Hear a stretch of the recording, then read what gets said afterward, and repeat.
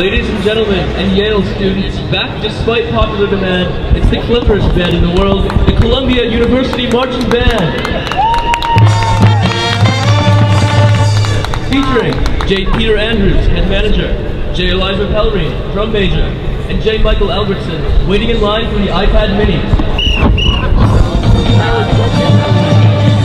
Welcome to Ciao back to beautiful, bucolic, bilateral, urbane, multicultural, eleemosynary, yet still iconoclastic Robert K. Kraft Field at Lawrence A. Wien Stadium at Baker Athletics Complex, where we're sure the Lions will bow, the Bulldogs will bow, and everyone will go home. Ciao!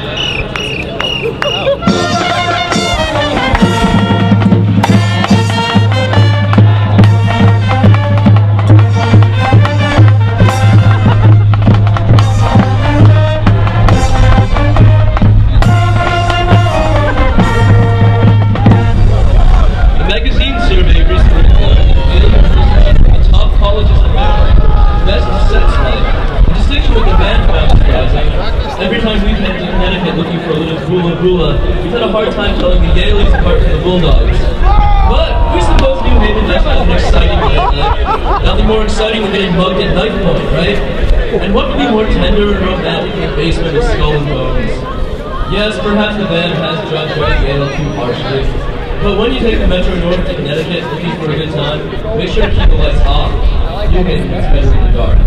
In honor of begging for a Yale co-ed's number, the band now goes hard and plays Touch Me.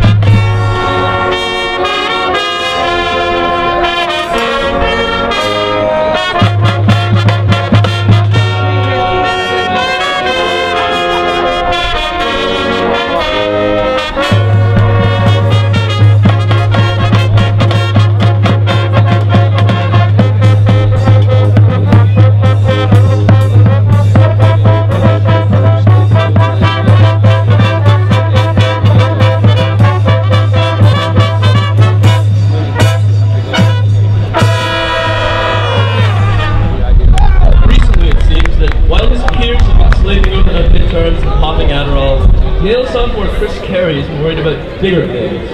How to get Taylor Swift to play at Yale's annual spring concert. Kerry tried to rally support with that most ancient and venerable of institutions, a change.org petition.